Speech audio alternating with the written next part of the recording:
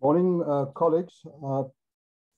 Thank you for making the time to attend this live webinar.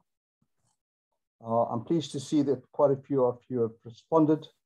Very quickly, some background. This is a webinar in a series of webinars that is attached to the program that's the one funded by the EU Commission, which is the Professionalisation of Undergraduate Academic Teaching in Multiple Disciplines to address SDGs, PUAT for short. I'm Bala Pillay. I'm the coordinator of the program at UKZN and also the coordinator for the South African partners, which includes Rhodes University, Benda, and UKZN, as well as Altasa.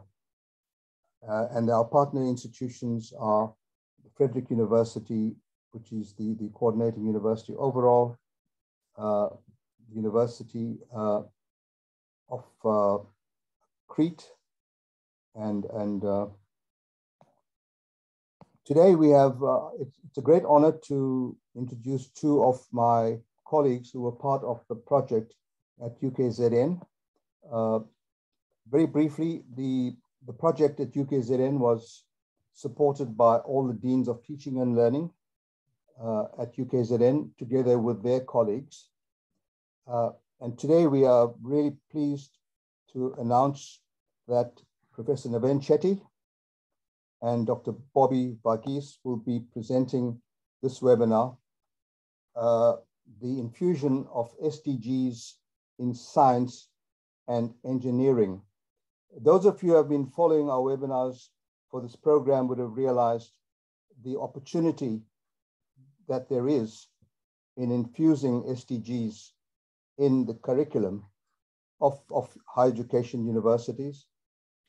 And I think it's very, very important because, in fact, the importance of infusing SDGs really addresses many of the problems that we face, both in society, in the economy, and really in the environment.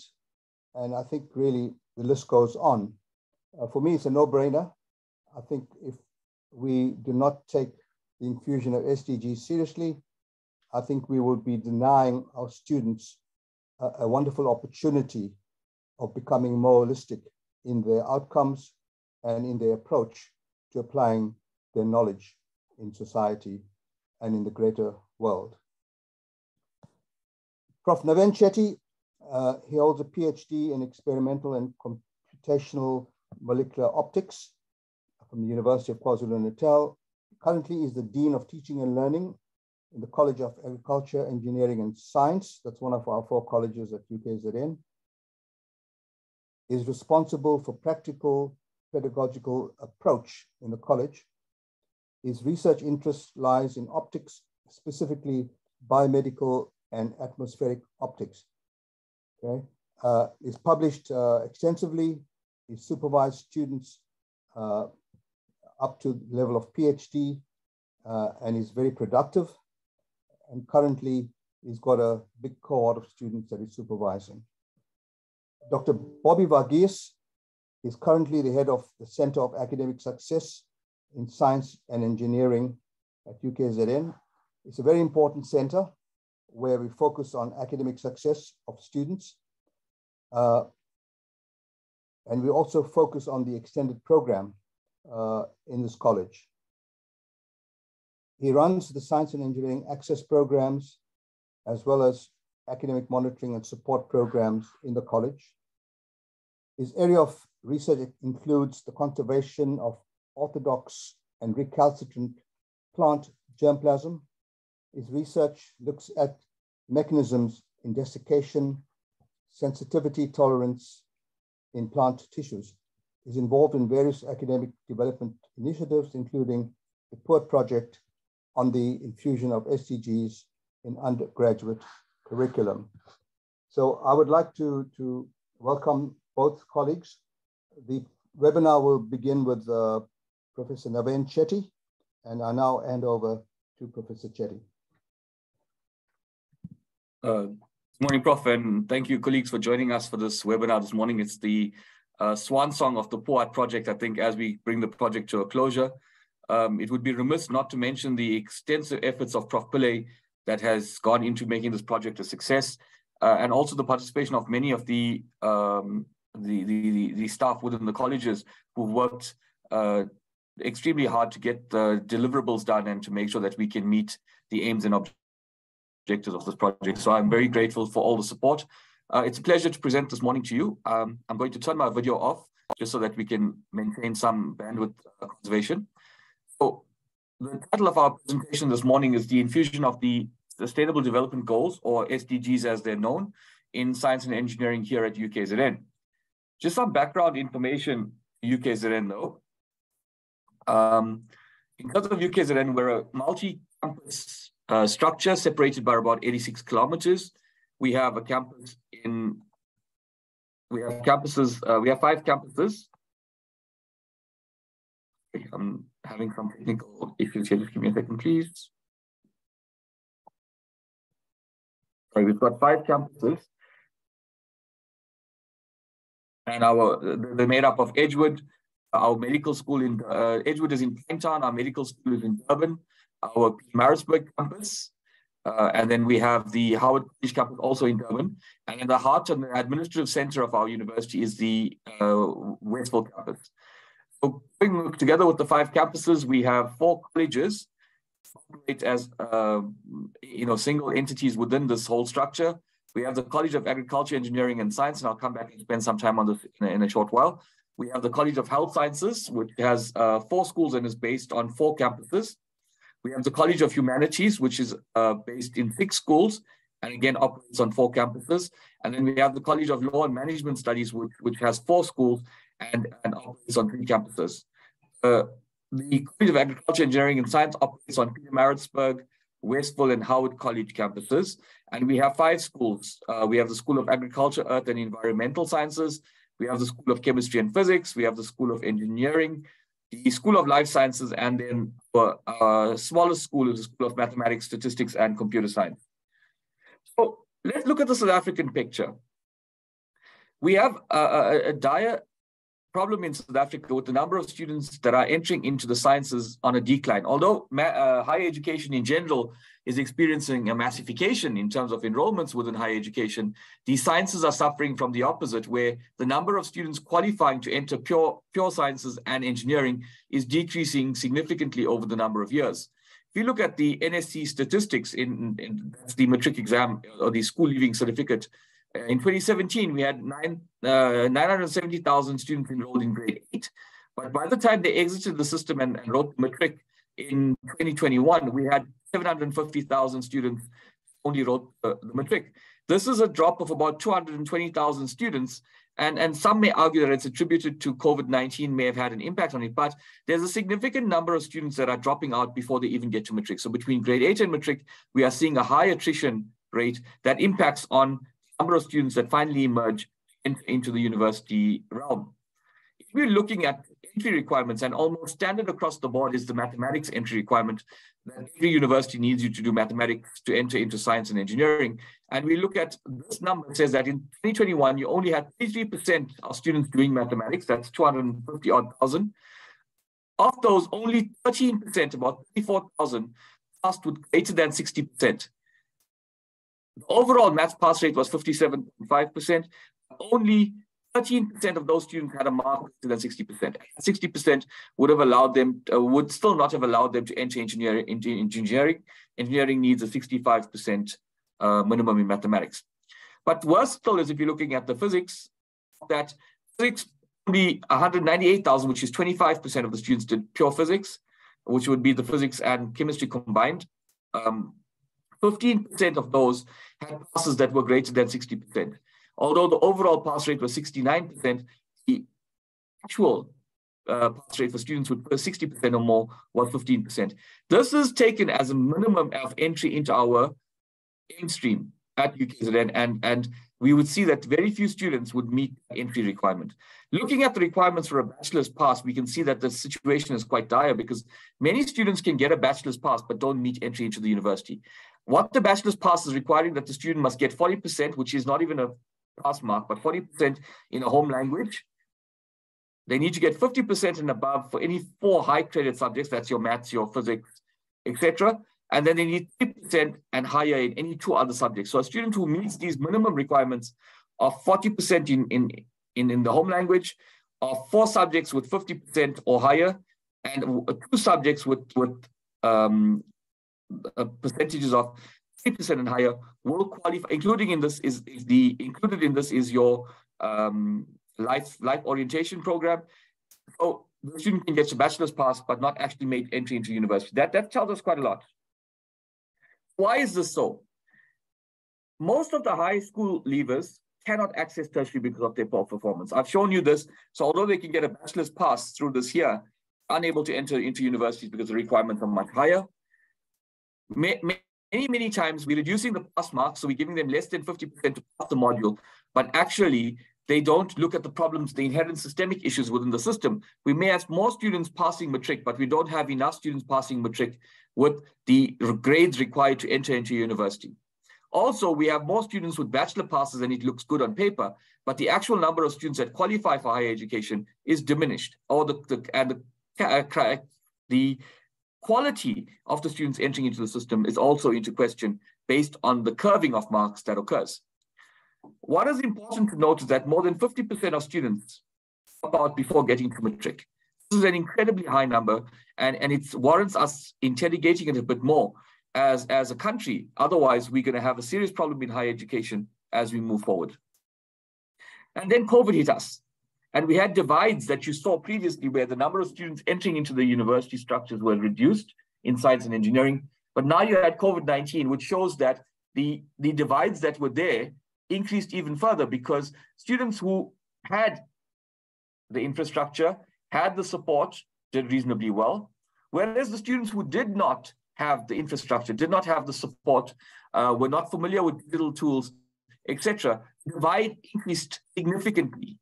Students who were not familiar with digital tools, who did not have digital tools, accessing digital tools and resources, who had no space to study and had no support from the schools, just found themselves in a position that got worse as time went along with the COVID-19 pandemic.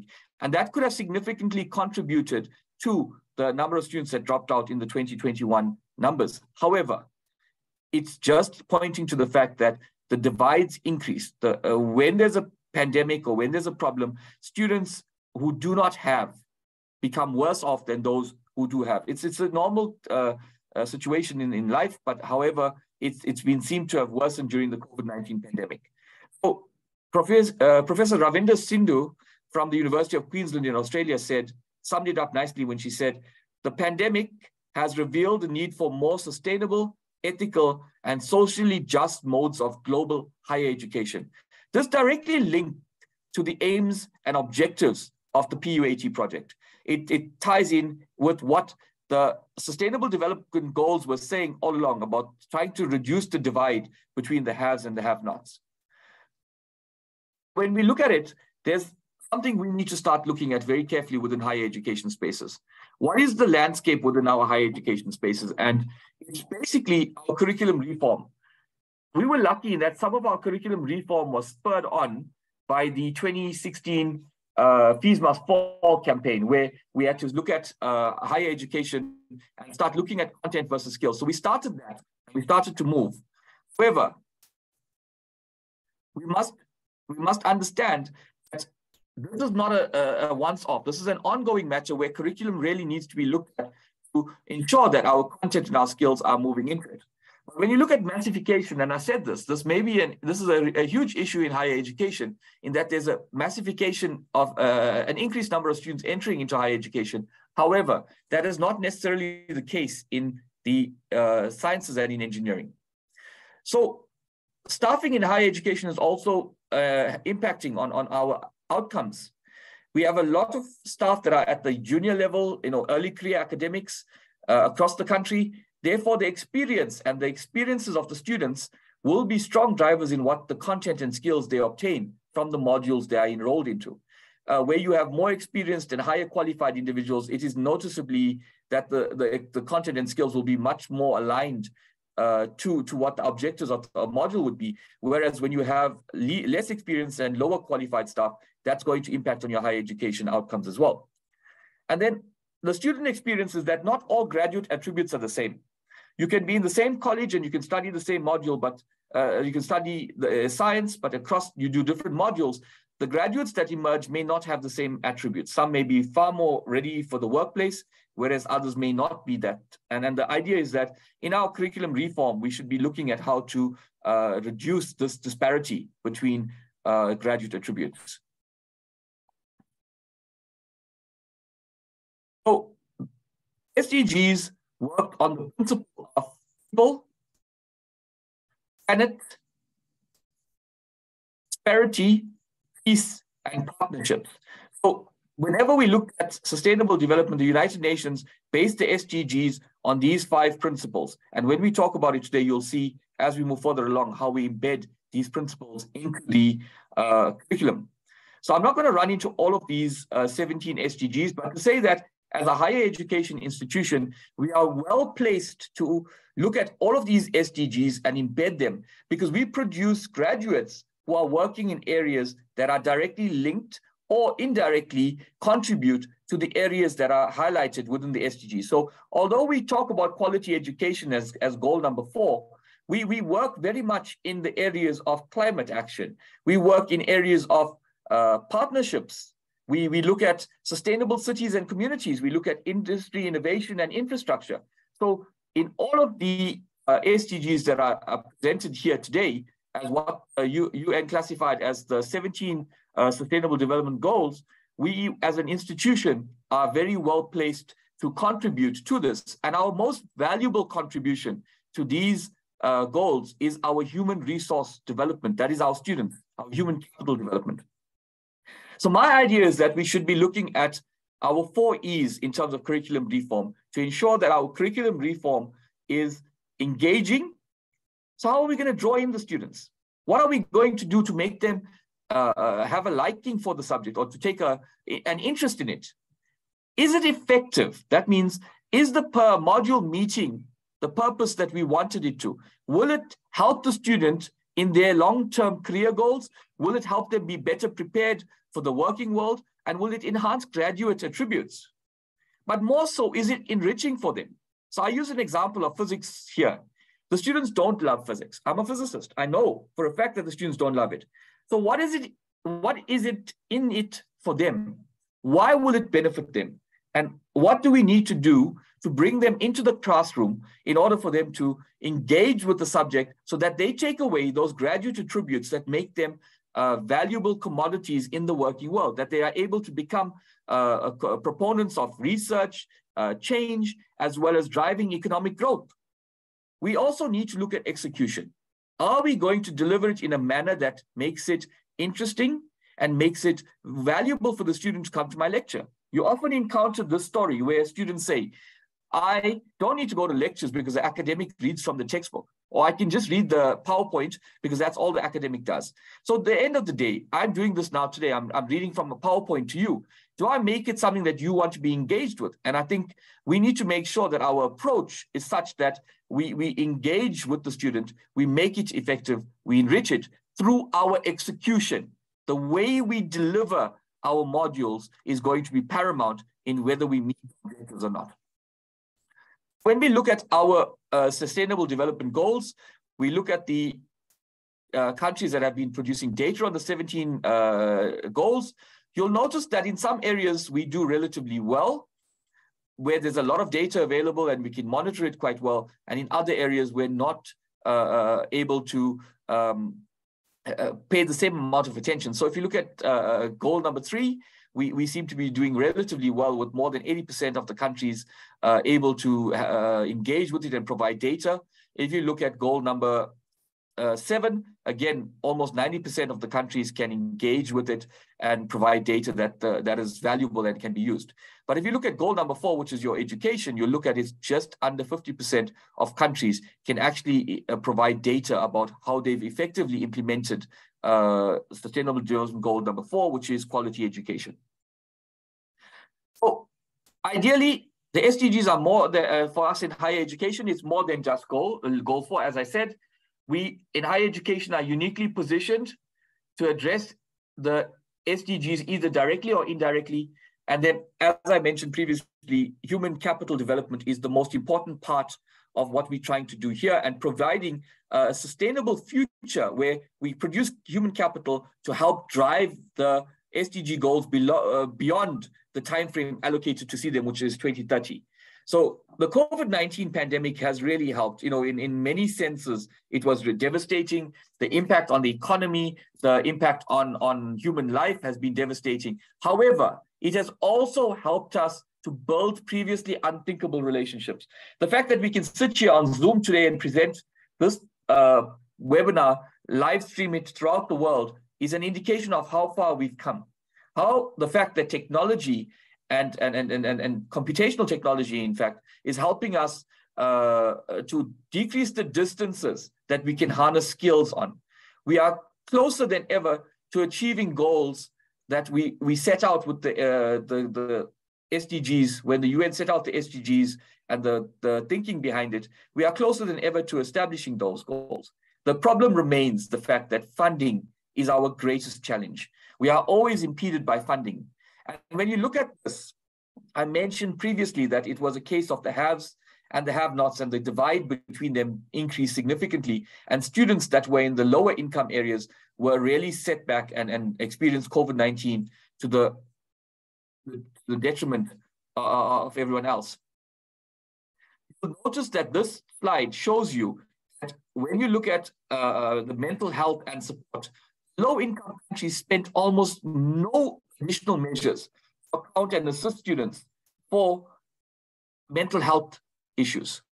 In the low to middle income, even the upper middle income, there's very little mental health support. Whereas if you look at water, sanitation, and hygiene, a lot of money went into looking at making sure we were able to provide the sanitizer, provide the clean water, etc. We've neglected the mental health and psychosocial support for the students, which is going to come back to influence how they perform when they move into higher education, or even getting through their matric. The matrics are writing currently, and you'll see that the impact of COVID-19 has left many of them shell-shocked, and performances are going to be seriously impacted if the students have not had that psychosocial support. If you look at South Africa, we paint an even bleaker picture.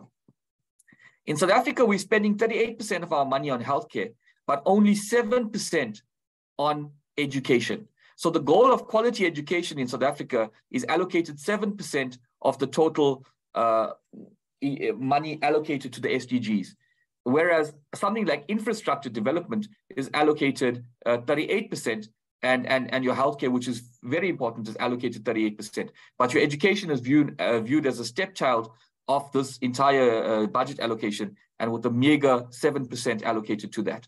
It's no wonder that our quality in both primary, secondary, and in fact, tertiary education is decreasing when the budgets are so low in such an area, such an important area. And as I said, human capital development through education is the only way for the country to prosper, but we're only throwing in 7% towards that ideal and ideology. A little bit about the PUAT project. The PUAT project aims were very simply to build capacity at in academic staff at undergraduate level, to help address the SDGs with technological goals and pedagogical ideas into the curriculum.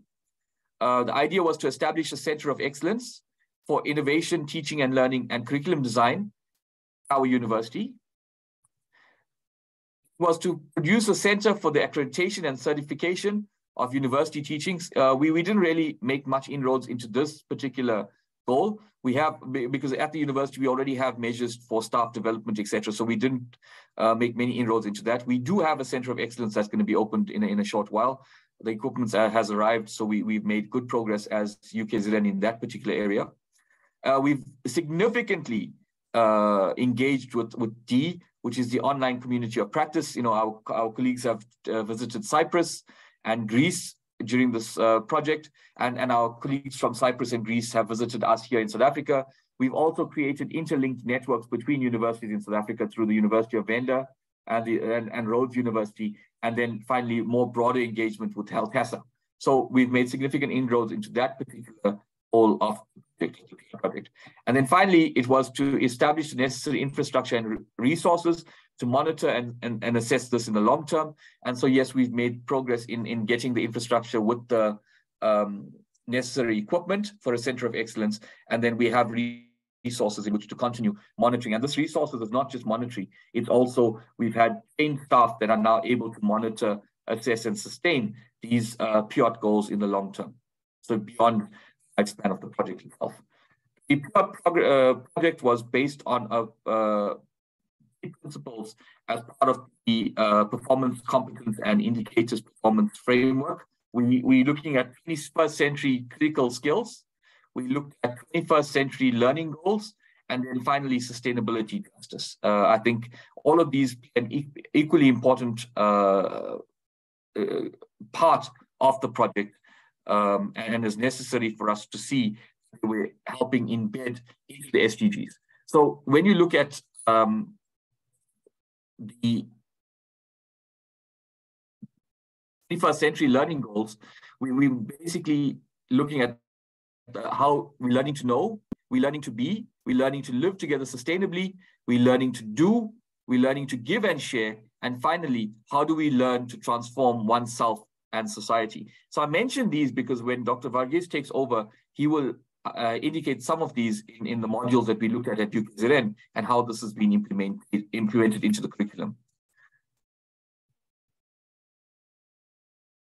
When you look at the critical skills, we look at the 10 C's, and those include communication, critical thinking, connectivity, cross-cultural competence, and critical consciousness. I'm not going to go through all of them, but these 10 C's are incredibly important in ensuring that our curriculum talks to what we want to achieve, which is our employable graduates that make meaningful contributions to the country, and in particular to the SDGs. When we look at social justice perspective, we looked at all of these justices: environmental justice, economic justice, cross-cultural justice, and social justice from the social justice perspective. So the three pillars, as I mentioned, were critical skills, thinking skills, and the justice perspective. So we've included that in the idea of the PUAT project. And when we look at the outcomes, we're looking at the outcomes on the basis of these three main areas. Dr. Varghese, I'm going to hand over to you. Thank you, Prof. Chetty. Good morning, everyone who has made time today morning to be online to participate in this webinar. If you hear some issues with sound, don't think it's network problem. I have got a croaky throat, and my apologies in advance for that. So as Professor Chetty has already mentioned, that the Sustainable Development Goals of United Nations were cast on stone in 2015, and we progressing towards 2030 to see how many goals each of the countries would achieve. And these goals were set in so that it would have a huge impact on the countries across the world, especially the developing countries. So let me share my presentation with this.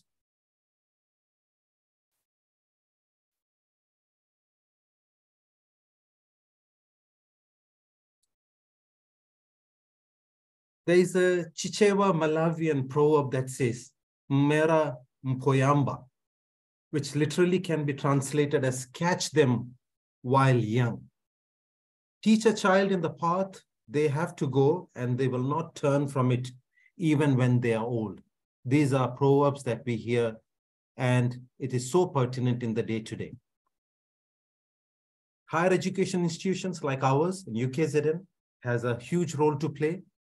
the Council of Higher Education in South Africa has pointed out that the South African aspirations for SDGs are vested in the work and roles of academic staff who are involved in educating young minds.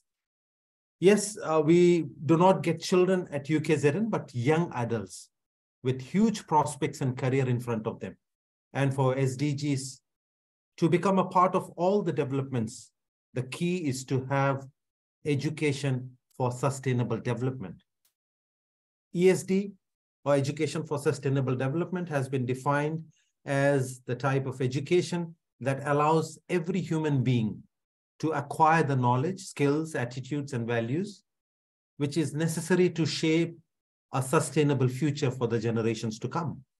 We can then agree that there is a need of curriculum based on student-centered approach, because we educating the future generation. And this must focus on improving academic and higher order thinking skills and teaching and learning strategies for sustainable development.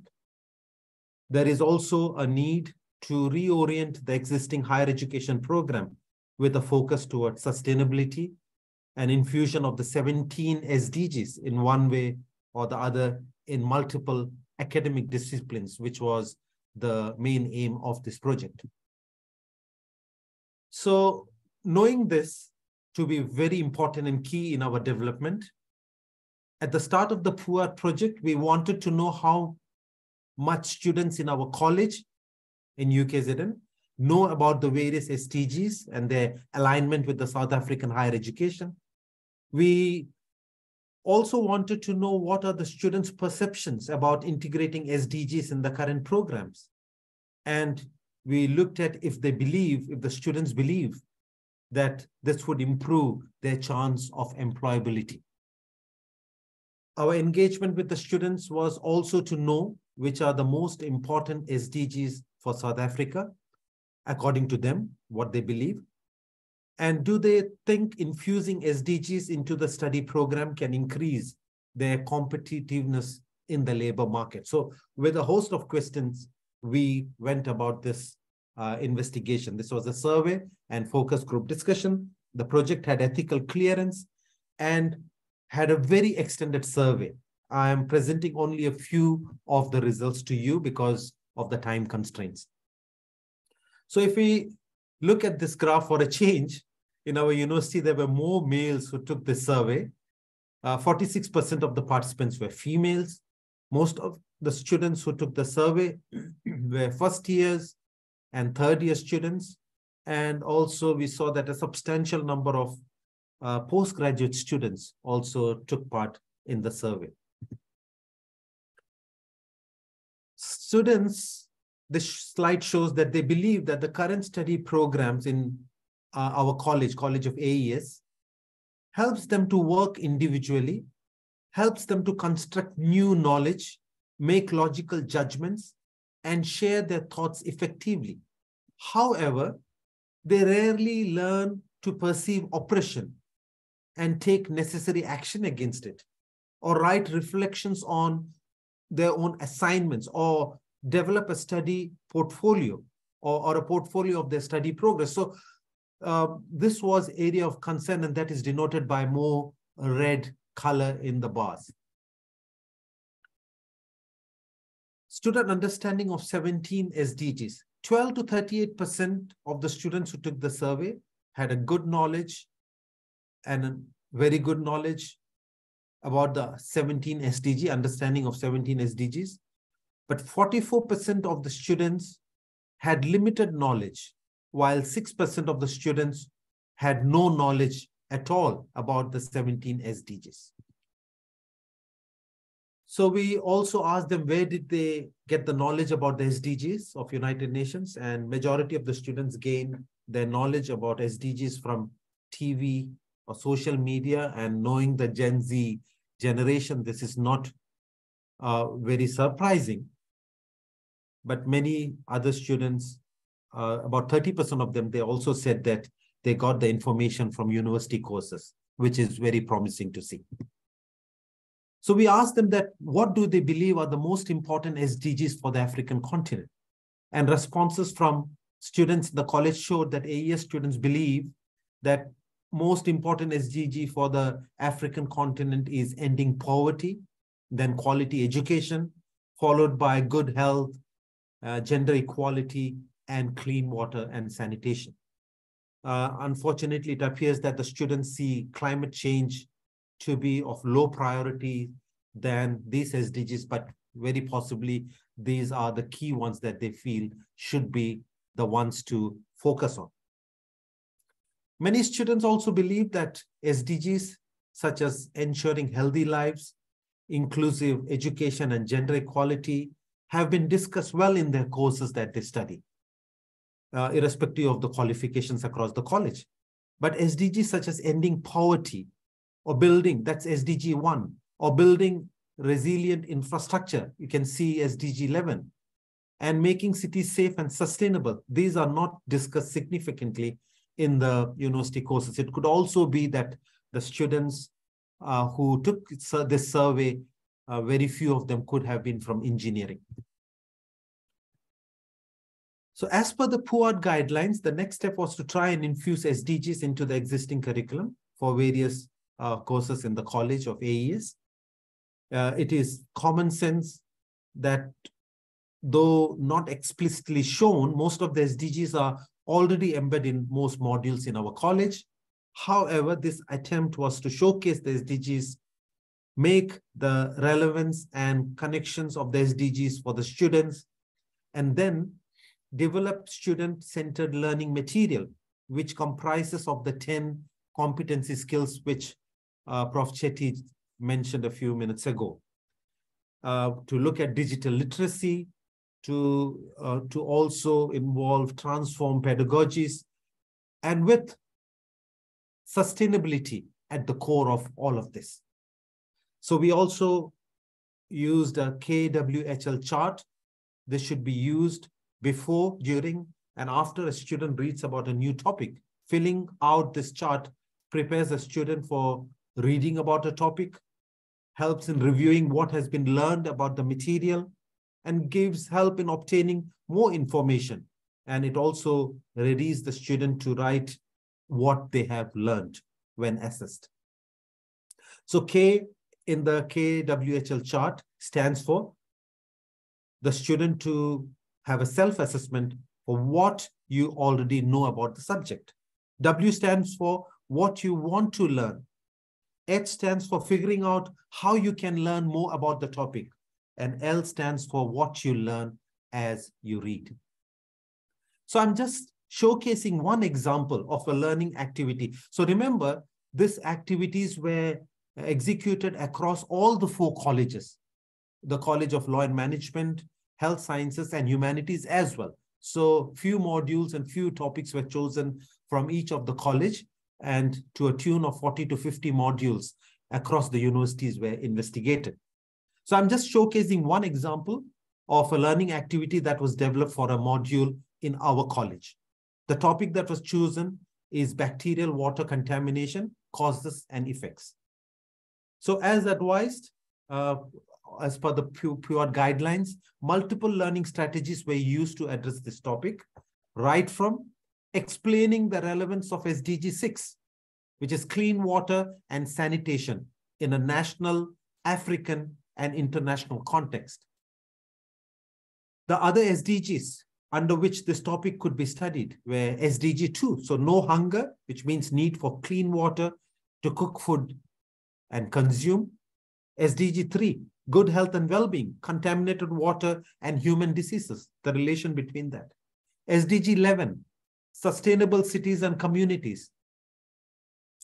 And even SDG 14, which is life underwater, the effect of contaminated water on aquatic life. So these were involved in the teaching material. So various learning styles, as you would see from this slide, included watching a few well-informed YouTube videos and answering questions from those videos, analyzing water quality data from the provided data, news articles, chapter from a book, Water Access in South Africa, very pertinent to the local issues, isolating pathogens from water drawn from various sources, and then seminar on the topic, a site visit to a water treatment plant, a trip to a rural area for community engagement, and finally culminating in creating an infographic on water contamination management strategy.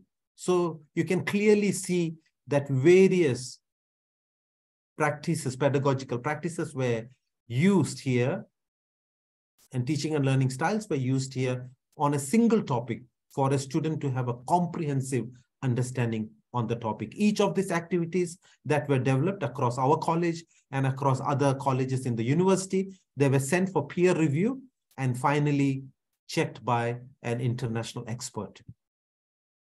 So reviewing of the PUAT learning activities for various modules were done using templates that were developed by our European partners, Prof. Makrakis from the Frederick University and Prof. Nelly from the University of Crete.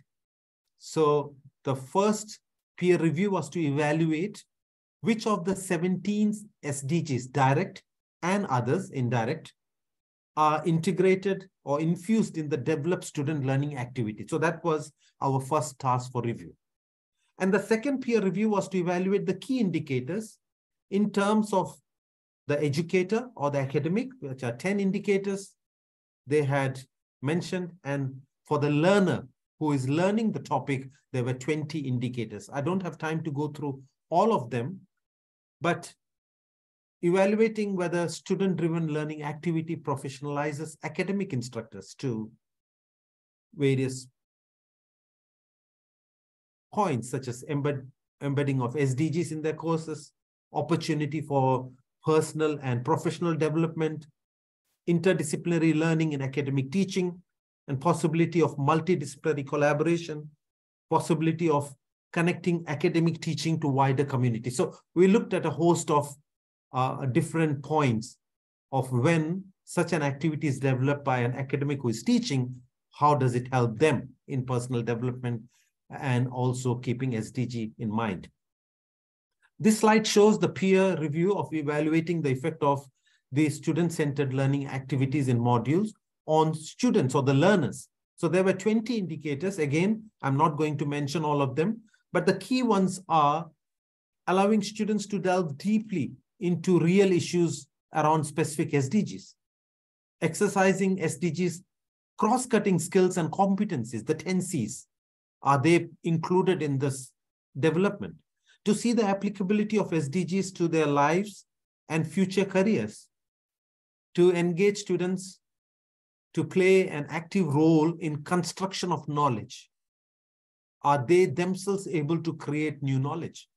And engaging students in raising critical questions on real life issues affecting them and their future. So there were 20 points, but I've only included 8 here on this slide. So I don't have to tell you this, but we all know that world-class research in areas of SDGs enables world-class undergraduate education at UKZN. Various ranking agencies have audited and ranked UKZN in one of the top universities in South Africa, in Africa, and also in the top 400 across the world universities. So world-class research is a key to such a reputation. Postgraduate students and academics involved in research in multiple SDGs, areas of different SDGs in AES. And as would be the case with most leading universities, the academics and researchers in different fields would more or less conduct research in the areas of the 17 SDGs of the United Nations. So undergraduate students in our college, they, by virtue of this, being part of a university teaching department, get a taste of high quality innovation and research. So during undergraduate research, projects, design projects, workshops, vacation work, and various such activity like having third year research projects in the school where I am associated with. undergraduate students are trained by nationally and internationally renowned academics. So let me quickly take you on a journey of some good research in our college. This is by no means exhaustive, and I have not selected these people or research on basis of any priority, but showing you a few SDGs, SDG 1 and SDG 2. For example, the African Center for Food Security in our college. It starts with finding pragmatic solutions for food security issues, how to meet Africa's food demands. We also have the African Center for Crop Improvement, whose mandate is the developing and releasing of new improved varieties of food security crops. This again is to ensure high productivity of crops to alleviate poverty and hunger. Let me move. Next is SDG 3. The chair of today's webinar, Prof. Bala Pillai, has spent decades working on alternative therapeutic interventions to combat tuberculosis. Also, numerous strategies towards development of new drugs and vaccines to fight the deadly disease of tuberculosis in Africa is ongoing in his lab for years. Great developments in the area of health and well-being. Another well-known scientist in our college, Prof. Mwambi, who works on modeling of various diseases such as malaria, HIV, and great work of international reputation. Another world-renowned scientist, Prof. Shahidul Islam, who has for the past couple of decades worked on pathogenesis of type 2 diabetes and obesity. So his research is also involved with various anti-diabetic drugs and developing them. SDG 4, quality education. So when it comes to quality education, all STEM qualifications in our college, I should say, provide quality education, right from data science to astronomy to agriculture to biochemistry to pure mathematics. I can go on and on today morning. But quality education is the key. That is what we strive to attain through all our offices and through each and every academic and every teaching and learning strategy. However, I'm just showing you a field of cutting-edge teaching and learning. Sometimes they say, is this rocket science? Yes, this is rocket science. The Aerospace Systems Research Group in the School of Engineering are in the research of developing rockets and space vehicles, which they have already launched successfully. Nonetheless, all engineering programs have full accreditation and our graduates enter the working field fully prepared. SDG 5, gender equality. Professor Urmila Bob has mentored many undergraduate and postgraduate students in the field of gender equality. Her research projects emphasize gender issues and current issues affects women in particular. Next is SDG 6, clean water and sanitation. I cannot not mention late Professor Chris Buckley, who was a pioneer in the field. He established in the 70s, many decades ago, he established what is now known as the Water, Sanitation and Hygiene Research and Development Center, WASH. And this center carries on research in various spheres of water testing, wastewater management, innovation, sanitation technology with undergraduate and postgraduate students. SDG 7, affordable and clean energy. Many staff in various schools in our college are working on this SDG, but I cannot name them all for now. So one outstanding achievement for the School of Engineering is the solar car project that won accolades in national and international competitions and platforms. Professor Freddy Inambayo leads the Green Energy Solution Research Group. He has worked for years on various renewable energy sources and green energy solution systems that is mentioned on the slide. Next slide is slide SDG 11, Sustainable Cities and Communities.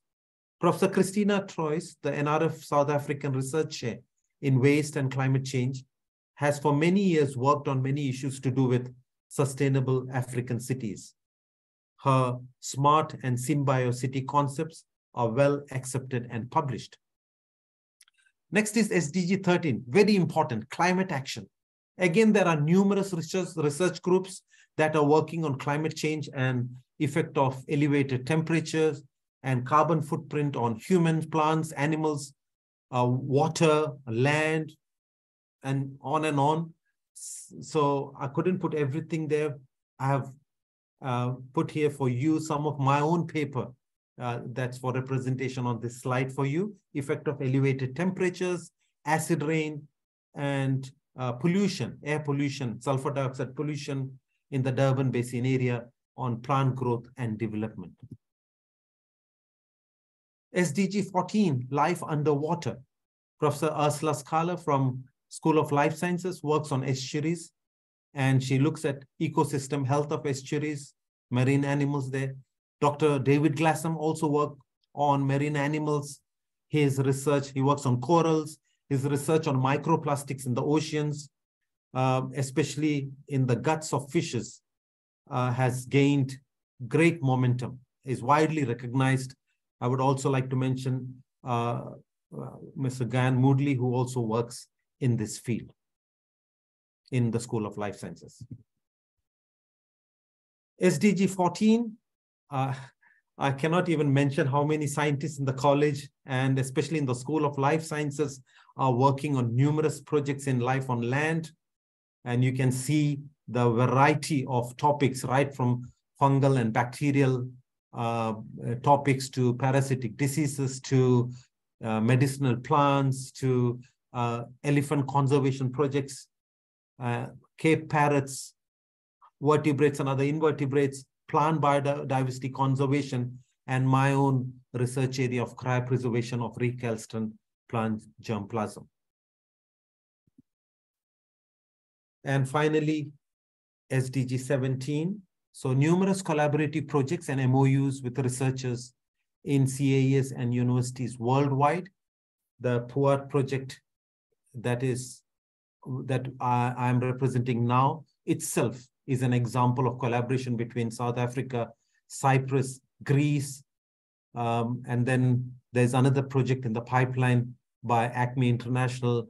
There is collaborations, MOUs with university in China. Basically, I just put in a graph which shows the 128 MOUs that we have in UKZN between universities across different continents. You can see the most of them is with European partners, but I'm sure that many of this is actually from our college. So, though this project did not involve postgraduate teaching and learning and research, but what I'm implying is that the PG research has an integrated involvement in the undergraduate teaching and learning, and various SDGs invariably become part of our teaching and learning at the undergraduate program. So let me bring you to conclusion of this webinar. It's very difficult to conclude a whole project that involve various partners with just one slide, but that's what I'm going to do. Sustainable development goals are embedded in both undergraduate and postgraduate curricula in the College of AES.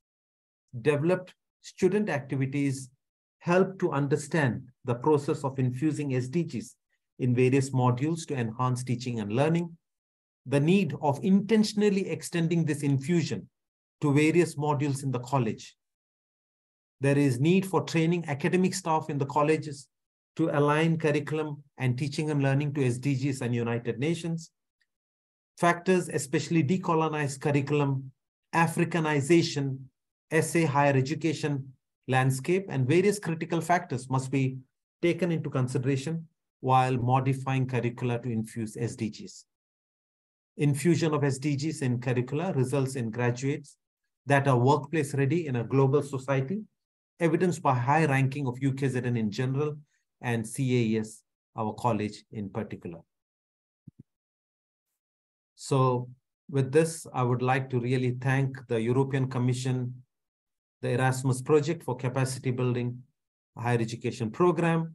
I would like to thank the University of KwaZulu-Natal to allow this project to be run in our university, the College of Agriculture, Engineering and Science staff who were involved in this project or who helped with the project. Professor Bala Pille, the South African local coordinator who is based in UKZN, Professor Vasilos Makrakis from Frederick University and the University of Crete in Greece, our European partners as well. And last but not the least, Mrs. Devashni Chinaya for administrative support. These were our, the project leader was Frederick University in Cyprus, and these were our local partners in the project. Thank you to each one of them. This is the core team that was involved, and this was the project winding meeting in Athens in Greece. And in the background, you can see the temple of Parthenon from 500 BC, some 2,500 years ago. It was a great experience for me to be part of such a wonderful team, to learn from Prof. Pille and all the Deans of Teaching and Learning, and Prof. Chetty, Dr. Anna Bengzai from Law and Management, and Dr. Dalia Verghese are not represented in this picture, but great thanks to them also. And thank you to each one of you for a patient listening and to make time to be part of this webinar today. Thank you. I pause. Thank you, Chair. Thank you, Bobby and Naveen. I must say that even though I'm from UKZN, I was very, very impressed with the amount of effort that you put in, both of you, and also in really espousing the goals of the project and how UKZN has made its contribution from the various facets that you presented. So I must say to you, well done. It's a highly impressive presentations, and thank you very much for the effort that you put in showcasing what was done at UKZN. I'm going to now throw the floor open for questions. There are a few in the chat, but we could start off. If anybody's got questions they would like to pose directly, please raise your hand, and I think Sneh will give you, or unmute you, and you could then contribute. Anybody like to kick off? Okay, while we are waiting, let's go to, there was Vasilis. Vasilis, would you want to present your question, or would you want to read it from the chat? Vasilis, are you there? Can we unmute Vasilis Makrakis?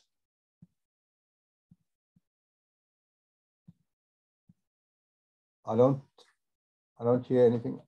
I will read out Vasilis' question. For the first presentation, Naveen Chetty, how do you explain that only 7% of the SDGs share goes to SDG quality education, taking into consideration that education should be the driver for achieving all other SDGs? That's from Vasilis Makrakis. Naveen, are you there?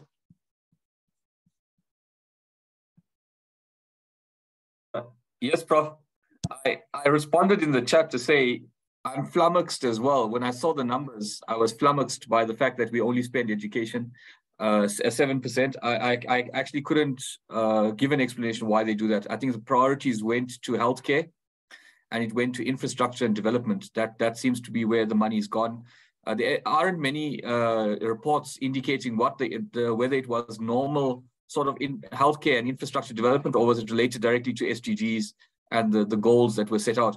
The report just simply highlighted the amount of money that was spent on those particular ones which are highlighted. Thanks, Chair. When was the data for? Which year, Naveen? 2021. The data was 2021. So maybe the COVID-19 pandemic may have skewed it, but the reports are very sparse in this sort of area where the actual amounts provided for I indicated. This was just provided for in a report that showed the total percentage is not even the actual amounts. Okay, I think we must all be cognizant of the fact that the size of the cake in developing countries, including South Africa, has shrunk due to the effect of the pandemic on the economies. And I think what most governments are doing is basically reallocating the budget for what they see as priority items. Certainly, health would be one of them, and perhaps other areas. And unfortunately, it's done at the expense of education. Vasilis, are you satisfied with that? Or can we move on? I'm not hearing Vasilis. Okay. He's choosing to chat, Prof. Sorry? He's choosing to chat and not talk. Yeah. Okay. There we go. Then the other question or comment from Vasilis is TV and other social media overpass university courses in terms of knowledge on SDGs. This is well replicated by many previous studies, including his own. That's Vasilis' own study. This is something that we should be highly concerned for the role played by education as an agent of change. Okay, so it's a comment, Naveen and Bobby. Do you want to say anything to that?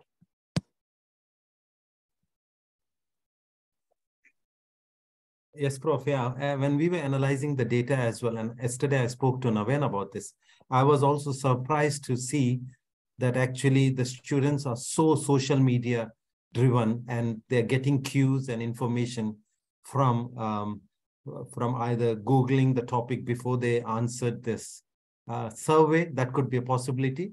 But also to see, we are happy to note that around 30% of those who took the survey, they said that they did learn it from the various modules or courses in the university, which is promising. But yes, I understand what Prof. Vasilis is saying, that it's a concern. But that's what the new generation is, and we have to somehow accept that. Okay, so Bobby, the slides you presented of the colleagues that were in Athens, I don't know if it was deliberate, but you seem to make us look really extremely overweight. Was there any reason for that?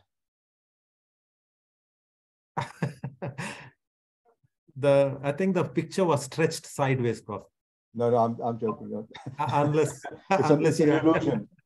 The breakfast were free in the hotel, so maybe yes. Just in the morning after the breakfast. It shrunk in the wash. Okay. Okay. I've posted questions. I just want to get your comments, Bobby and Naveen. Firstly, what were the most important challenges that you found in implementing the SDGs in the curriculum at UKZN? I'll give you all three one time and you can respond. What lessons did we learn from this project, from the PUAT project?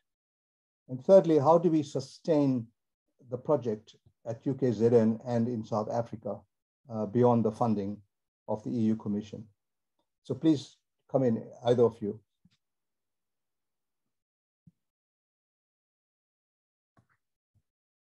So I'll step in first, I think, maybe with the challenges. I think the initial stage of the project was the conceptualization. And I think in looking at the project and what was going to be required was sort of the stepping stone. But once we got started, it was amazing to see how much of work was being done in the background through curriculum reform and through the curriculum itself with the SDGs being part of that curriculum.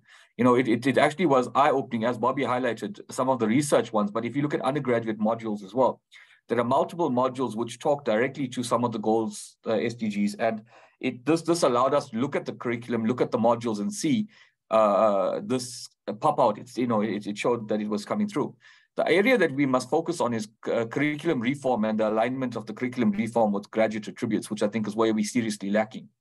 So although some modules are getting it right, there are more areas where we need to look at our curriculum and we need to change that in line with where we want to be in the 21st century skills and our 21st century graduates and what we're expecting them to do. So if we're producing those graduates, I think that's the sustainability pathway. produce graduates who are aware of these goals, aware of what they need to be doing, and are aware, have the skills and not just the qualification, but the skills that are going to make them a valuable commodity in the working world to take it forward. Thank you. Bobby, any comments to those? Yeah, Prof. Just to add, one of the challenges was the coming of COVID suddenly. So when this was written up in 2018 and implemented in 2019, this was a very forward-thinking project, because these 10 C's that needs to be included in the curricula for better employability and graduate attributes, as Naveen has mentioned now, was well thought in this project. And suddenly COVID came and we lost almost 1.5 years. So that was a major challenge.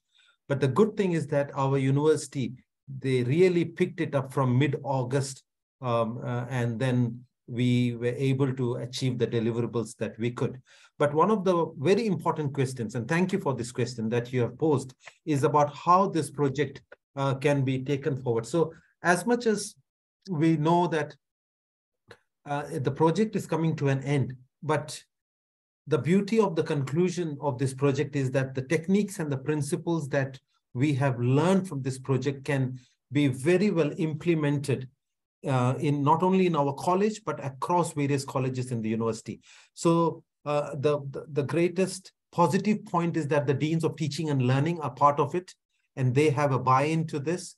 It's about educating the academics more and more in the college with these principles and with these techniques, so that even if it's not applied completely in a module, definitely major portions of the modules must incorporate these goals and the 10 C's and the social justice aspect that was presented today morning. So it's important that we continue and not stop this project here. Yes, technically and officially and financially, this project may come to a close, but the ethos and the principles that we take from this needs to be continued in the years ahead. And I would believe that a big deal of responsibility goes to the deans of teaching and learning in each of the colleges. Thank you. Thank you very much for that, Bobby. Would anybody else like to say a few words before we close? It's open to anyone who would like to make a comment. Vasilis, would you like to say something? I'll ask my colleagues, Joanne, if you are there, you'd like to say something, or Tabi? Okay, I don't see any takers. I want to firstly thank once again our presenters. It was an excellent presentation by each of you, and I think we all appreciated this. I must say that we had an audience that did not diminish even beyond the 60-minute time frame of the presentations. I think that was excellent. So thank you all to the audience for attending and making the time. And I want to say that, amongst the lessons that we learned from this project is that there is a lot happening at all our institutions, both in South Africa and abroad. And I think until we really started mining and looking deep at what we're doing, we had very little idea of how much we were doing at our institutions in terms of integrating SDGs into the curriculum. So I think this was really a really excellent project. And I think from the presentations today, I would say without any doubt, it's been fairly successful at UKZN, and I'm sure at the other institutions as well. So I just want to thank everybody for their attention. And I think what is important, a take-home message for me is often we start a project, the project expires due to lack of funding, and that's the end of the project. And we're busy applying for projects, funding for new projects. I think what would be good is if we can try to sustain this project with our partners, both national and international, and really keep it going, even if we don't have current EU Commission funding. Maybe we could get funding at a later stage, but I would say, let us make the effort to try and really build on what we've achieved so far and to sustain this in the interest of our students and in the interest of everybody else. Vasilis, you would like to say something? Yes. Hello, Bala. Sorry for the starting point. I didn't have the opportunity to make my points, you know. Yeah. But I'm very glad for the presentations. They are very meaningful, and the points rates are very important. I just want to stress the importance of disseminating what has been achieved, and especially in terms of activities, tools, and we have to find ways how to